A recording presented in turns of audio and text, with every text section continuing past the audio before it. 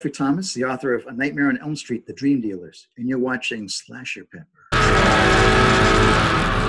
Enjoy. Hey guys, SlasherPepper, and welcome to another interview. This time I'm interviewing Jeffrey Thomas, the author of A Nightmare on Elm Street, The Dream Dealers.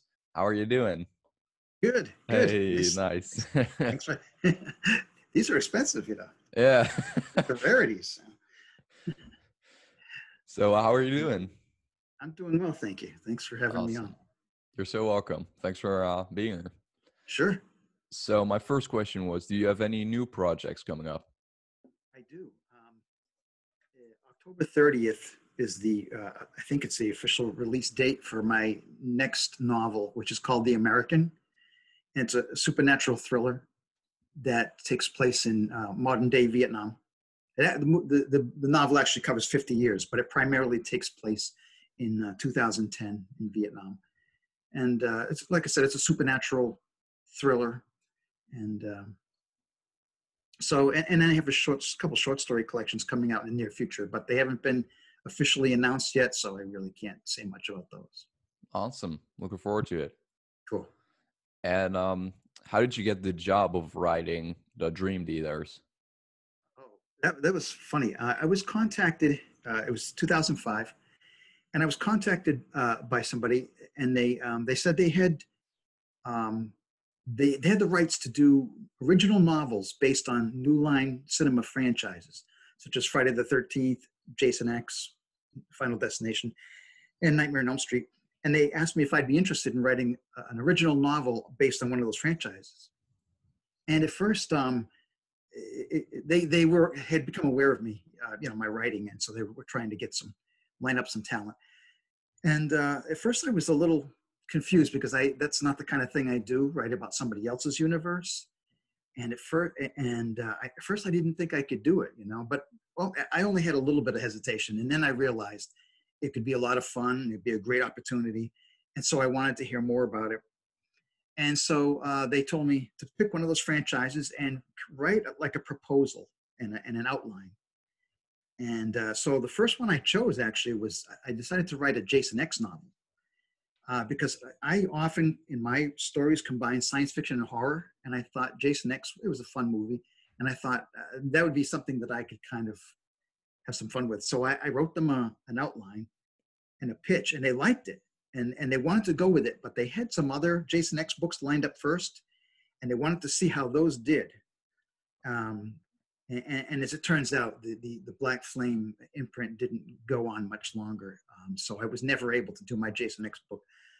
They were able to bring out a few more Jason X books by other people. But while I was waiting to hear if they were going to greenlight that, they said, do you have any others you'd like to try? So I love, A Nightmare on Elm Street.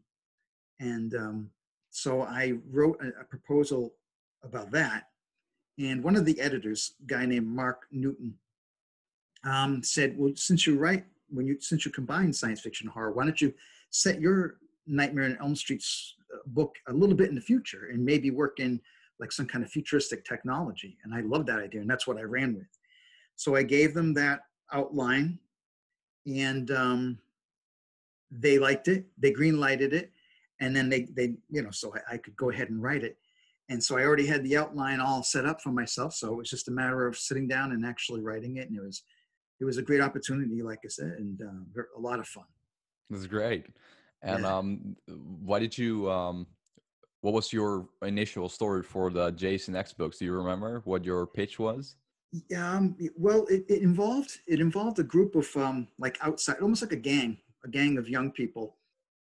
And I don't remember all the details at the moment. I think there might have been cloning involved.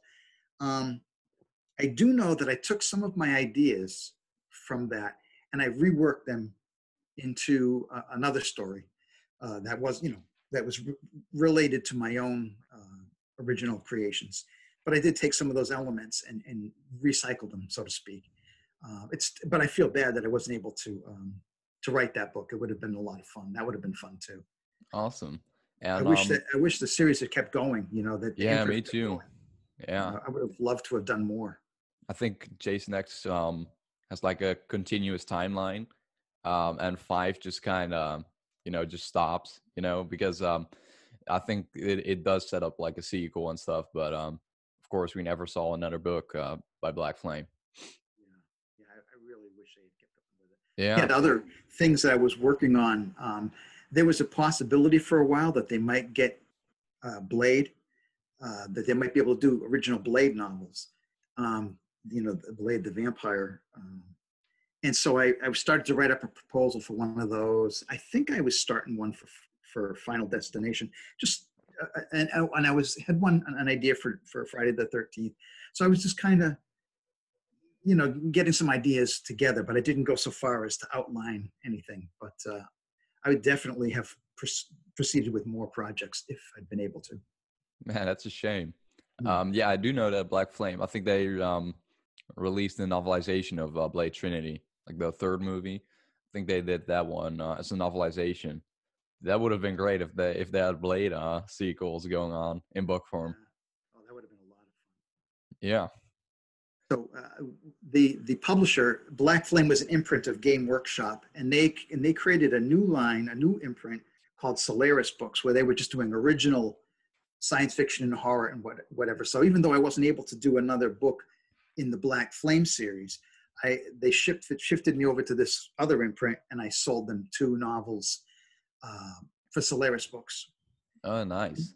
Yeah. So those 3 books were actually my biggest selling books, because they were mass market books. You could find them in any bookstore, and it was a really good time, those few years that I worked with Game Workshop in their various imprints. Does the other publication still exist? Is it just like Black Flame that ran out of business, or actually Solaris Books? They sold Solaris Books, the title, to another company. I think it's the company Angry Robot. But they kind of passed that imprint along, and with new editors and so forth. And I wasn't able to really ingratiate myself with them, so I haven't done any further work with Solaris Books. Oh, that's too bad. Changed hands. Yeah. Maybe I'll approach them with something else in the future. Yeah, who knows? And what about the Nightmare on Elm Street pitch, the original one? Because you mentioned someone else actually had the advice to have it set in the future. What was your initial idea with that book? I didn't have anything really at first. He came to me right away, and he said, why don't you try Nightmare on Elm Street? Or maybe, I don't remember if I said I wanted to try Nightmare on Elm Street. I think I probably ran it by him and said, why don't I do Nightmare on Elm Street? And he probably just came back to me. It's been so long now. It's been like 15 years. Yeah. This conversation. But Mark said, why don't you take it a few years in the future? That's what you do, kind of make it like a David Cronenberg thing with a little bit of technology and body horror and whatever. It's like, yes, that really resonated with me. The problem with me was, though, that I don't outline things before I write them. I like to write organically and let plots evolve on their own and discover it along the way, like the characters do. What's going to happen? Let the characters move around as they want to. Sometimes it works out well, sometimes it doesn't, because sometimes you get a little lost. But I don't write outlines first, and so I didn't even know if I could do it. I got frustrated with when they told me that was a prerequisite. You have to write the outline first, and you have to write a list of characters. What are their names? What are they about? And I'm like, how do I know what they're about until I start moving them around? Right. And so I like I said, I got frustrated. I thought, maybe this isn't for me. But I started writing the outline for the Jason book, and I realized that as I started, I could do it. It was just like writing a story, except it was very bare bones. There was no flesh on it, but it's still like you're writing a story. So that turns out that I was able to work with that, and I had to do that same technique, the same approach on the 2 Solaris novels that I did. I've never done that. I've never done outline since. It's like I said, if I don't have to, I'd rather not work that way. But I made it work for myself. Awesome. Mm-hmm. Yeah, I feel like writing and just having this natural, progress and coming up as you go, basically, is just the most fun way. But like you said, that's kind of also I guess, a risk taker because you never know how it's going to turn out. Right, right. With my novel, The American, I was talking about before, I started writing that in 2010. That's why it's set in 2010. And I got about 60% of the way, roughly, into the book, and I got stuck. And there was a couple of things that really held me back, and I put it aside, and I didn't come back to it for 9 years. Wow. So I didn't think, I was starting to think I'd never be able to come back to it. And finally I did, and I read what I had, and I thought, if I could just get through this scene, and I did, and the rest of it just flowed forward. I finished it in no time, submitted it, sold it in no time, and now it's coming out in about a month, I guess. Awesome. Yeah. But yeah, you know, that was the drawback of that organic process, was that sometimes you can hit a wall. Yeah. Yeah, for sure. Mm-hmm. And are there any events or characters in the book that are slightly based on anything from real life? Sure. There's probably so many tiny things, small things, that I wouldn't even be able to really, just little things like there's a character in there. I think her name is Emma. She was based on a coworker of mine. Little things like that. There was another character, I can't think of his name offhand, but he was based on another coworker, and the way he talked and everything, as I was writing his character, I was thinking of my friend, the way he talks, little things like that. Just countless small details that I steal out of real life. All right. Then I take other pieces from other sources, like the character, last name is Carmack, the main character, Devin Carmack. And I got that name Carmack from John Carmack, who was one of the co-founders of id Software, you know, that did Doom and everything. So, you got the brothers in the novel who are developing this kind of technology that can record dreams, and so other people can experience dreams through this device called the trance box. And so that's why I took that name Carmack from the co-founder of id Software. Yeah, that's a good one. And what's your personal favorite Nightmare on Elm Street movie? It would be probably the first one, but I'm also very fond of the Dream Warriors. Oh yeah, that one was excellent, you know, and I liked Craig Wasson's character, and, you know, and Patricia Arquette was really cute in that and everything, and it was that one was very satisfying. So it would be a toss up between those two. Yeah, for me it's probably the first one as well. But I'm a big fan of New Nightmare. I really love what Wes Craven did with that one. Believe it or not, I've never seen that one, and I really should. Yeah, I think that's the only one I've never seen. I don't know why. It's so good. Well, what did you think of the remake of Nightmare on Elm Street? I was just gonna say, if you've seen the remake, then you definitely gotta spend 2 hours on New Nightmare. It's definitely 2 hours better spent. I would think so. The new one, the actor who played Freddy, he's a great actor. He did a great job, but the only thing that I thought was valuable was they kind of like opened up a little bit more about Freddy's past, which was a little bit interesting. But overall, I just thought it was kind of lackluster. Yeah. And totally unnecessary. That too, you know. Totally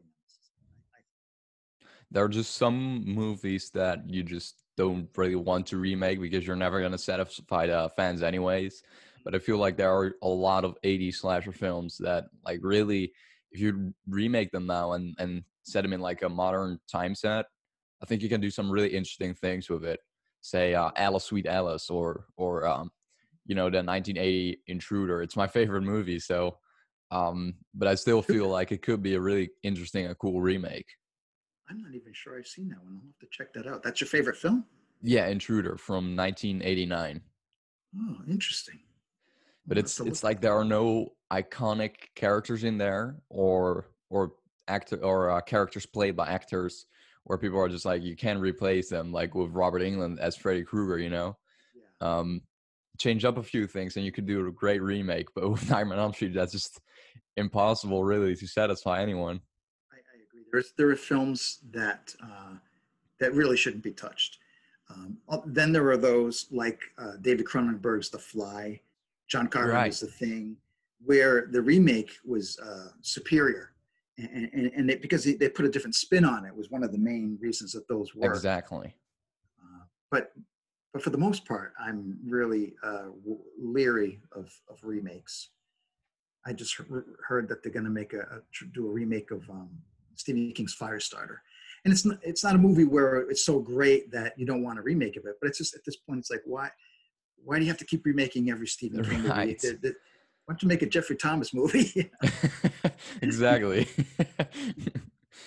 Yeah, and I also I was on this podcast recently where we talked about Alice Sweet Alice, and we actually came up with a different plot twist and a different killer at the end, and it was like, wow, this is honestly a better plot twist than it is in the movie. This would be great in a remake, you know. But like you said, with The Thing and The Fly, those movies that came before weren't really classics, you know, set real high. They were very good, but the remakes were superior. Yeah. Um, and I'm one of the people that some people are torn about Suspiria. I'm one who feels that the remake of Suspiria was superior, and I'm sure some people wouldn't agree with me about the remake of Cat People from 1982, Paul Schrader's remake of the classic. The first original movie was great, but I personally prefer the Paul Schrader. Yeah, for me, I also prefer the Blob remake from the 80s. Oh yeah, mm-hmm. That's another one. Yeah. Yeah. Maybe it was that time period when the remakes were better, but now I don't know. Yeah, the Evil Dead remake was pretty cool too, like the 2013 one. I liked it, but I just felt again it was unnecessary. But it was not terrible though. No, I like that they did something different with it, you know. And what do you think hell looks like? It's funny. I've written a whole series of stories about hell. In my vision of hell, I started with my novel Letters from Hades, and I've written a couple of novels and a bunch of short stories in my Hades world. You know, they're all consistent with each other in that universe. That being said, I don't believe in hell myself. I don't believe in an afterlife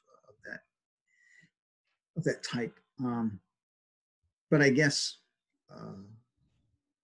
my hell in my stories it's not too different from our world. So I guess that kind of I find our world hellish enough. In my hell, my hell world, people have jobs and they go to their jobs. They live in cities, and so it's just like our lives. It just kind of amplified. The anxieties and the horrors are amplified. All right. So no fire and the throne with Satan sitting on it. No. In my version of hell, in my fictitious version of hell, there is no Satan. There's only God, and God has his the people he favors and the people he doesn't favor, and so everything comes from him, and he's responsible for the suffering in hell and everything. If you don't, bow to his,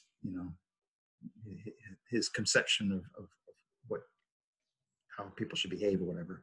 So it's more of a commentary, it's not a criticism of a God that I don't necessarily believe in, but it's a criticism of human attitudes and how humans impose their ideas on others and repress others with their control of the people. Not to say I don't necessarily believe in God.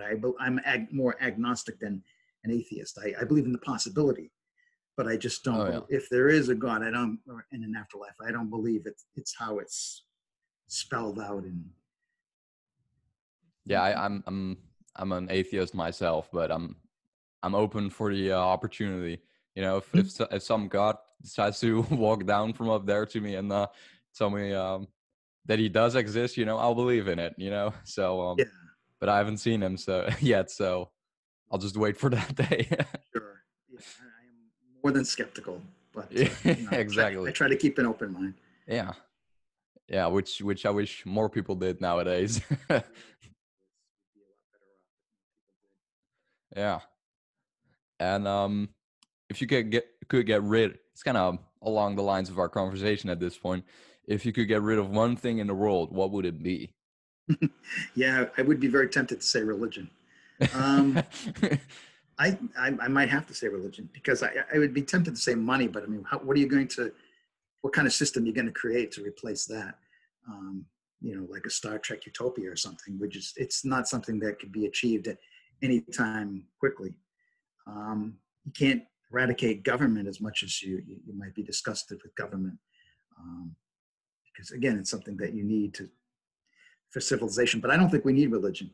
I think people could deal with their lives without religion. And religions tell you that you're the chosen one, and this one over here is going to hell. So if they're going to hell, their life has no value to you because they're bound for eternal damnation. So this whole group of people, you're perceiving as worthless. They're not chosen ones like yourself. So religion, to me, fosters hatred Yeah. more so than it fosters brotherhood. And so I really think that people could do without it. Yeah. I feel like religion and politics are just like the the main sources for like arguments and hatred nowadays, you know. It really gets so exhausting. It's spiritually exhausting. I guess it's kind of ironic that I speak in the manner of spirit, but I guess I'm just speaking, figuratively. That being said, I am open-minded about other people's beliefs, and I try not to impose my lack of belief on them, as long as they're respectful of me as well. Exactly. It's getting harder and harder to respect other people's political beliefs, but again, I try not to get into that in social media. It's so exhausting to enter into. Yeah. I just closed my Twitter account because of it's so toxic on Twitter. I just couldn't deal with it anymore, so I closed that. But I maintain a Facebook presence. Yeah, I mean Facebook. If you're in like horror groups or stuff like that, you'll see just horror stuff, and usually one of the rules is just keep your religion and politics out of here. Well, people still do it though. Yeah. They still. Well, if they do it in my group, they can't be removed any sooner. That's good. See, we need a break from it sometimes. Yeah, exactly. Yeah, I mean, if someone really likes to talk about it, because there are people that really just love to talk politics and religion, more power to you. But you not around me, okay? Yeah, it's not within the scope of that group. No, exactly. And what's some advice you would like to give to young and upcoming authors? I would encourage them to read widely, not just within a particular genre.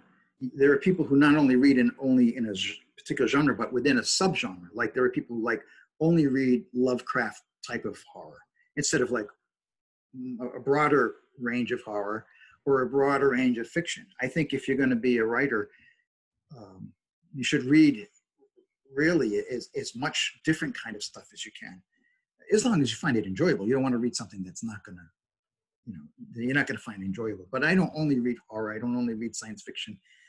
I do primarily read fiction as opposed to nonfiction. But I like right now, I'm in the middle of, I'm actually toward the end of Moby Dick. It's a great American novel. I feel like obligated to read it, and it's a wonderful novel. And so I don't just read horror. I just don't read science fiction. And so that would be advice I would give. I'm also depressed sometimes when I see how people want to be a writer, but they don't seem to be reading too much of anything, let alone outside of a genre. They seem to think that they can master the skill of writing without reading voraciously. And I don't see how that's possible. You got to read. That's good advice. Mm-hmm. Because maybe like in a different genre, it's written like differently, and maybe that type or the way it's written will get you an original idea that's like just never done before in horror. Who knows? Sure. Exactly. You can draw so much inspiration from the way another writer, their prose voice, the way they construct a plot, the way they paint a setting, the way they establish a character, you can learn so much from other genres and bring those skills in and combine them, and your work is only going to be enhanced by that. You're just putting more tools in your toolkit. Right, for sure. Is there anything you would like to add to the interview? Just that I'm glad that people are still asking me about this book. You know, over the years, I've done a number of interviews about it.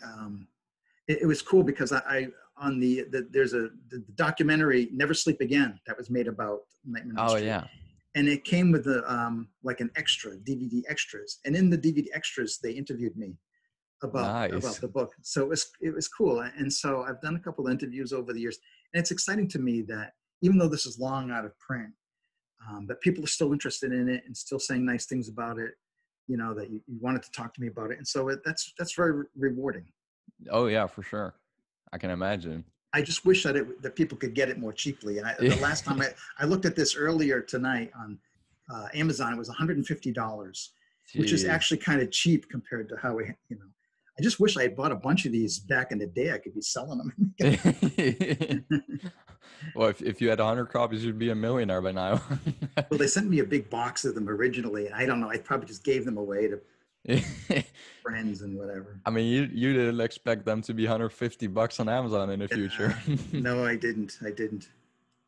Yeah, well, to anyone that is interested, I know you know about the channel. I'm actually drinking my coffee from his mug right now. The 80s Slasher Librarian actually has all of all of the Black Flame books available as audiobooks on his channel. So if anyone wants to check that out, make sure you do. It's cool that he does that so that it gives people an opportunity to experience this who really are not going to have any other way to do so. It's not something I can re-release again on my own because of just contractual restrictions. Right. I'm surprised they even went out of business because these books seem to be pretty popular, but maybe it's like a cult following thing, you know? Yeah. It's hard to keep any kind of a publishing venture afloat, unfortunately. People's attention shifts and whatnot, and, you know. Exactly. Mm-hmm. So, is there anything else you would like to add to the interview? No, I guess I'm pretty good. I just thank you for, expressing interest in this book and having me on so we can talk about, my book, The American, coming out soon. I hope people would be interested in checking that out. Yeah, I'll put a link in the description to the books. Cool. I guess that about sums it up. So thank you guys so much for watching, and we'll see you guys next time. See ya. You're pissing me off, Roger. It's gonna be wild tonight.